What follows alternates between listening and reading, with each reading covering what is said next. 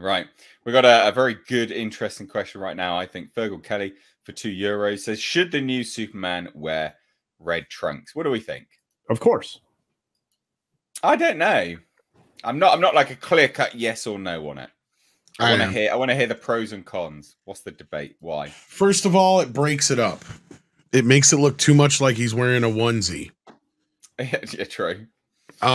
Even with the belt, it still needs that to break it up. And two, it's based on the old strongman wrestler kind of uniform from back in the day. So I think that to take it away kind of does a disservice to it.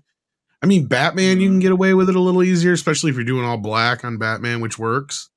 Superman, it just kind of doesn't without the trunks to me. It's part of it breaks it up.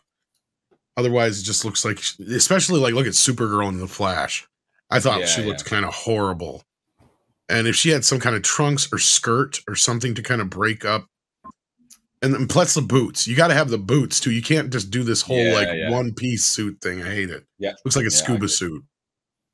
Which is one of the reasons why I hated the Flash's costume, to be fair. But that's a whole other conversation. Which, they've done the same thing to the Flash's costume over the years. It used to be more broken up between, different, even though he never had trunks. It was a belt. He had the belt and he had the boots and the gloves. Yeah, okay.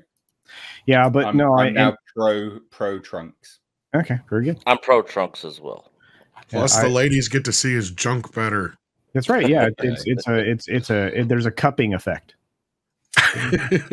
Moving on.